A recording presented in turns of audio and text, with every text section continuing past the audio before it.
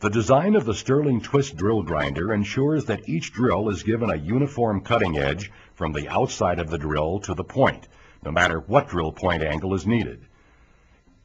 It's a simple three-step process to adjust the drill grinder for your optimum point angle.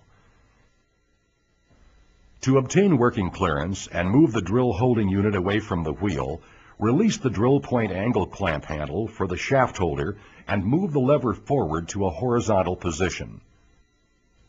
Adjust the drill point angle. Release the hand wheel clamp, adjust the tilt hand wheel to the desired drill point angle, and lock the hand wheel clamp into position. To help you make precise adjustments, the hand wheel is graduated in 1-degree increments and marked at 1/2 of the included angle.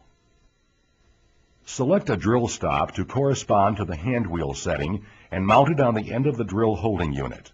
The drill grinder point angle is now set.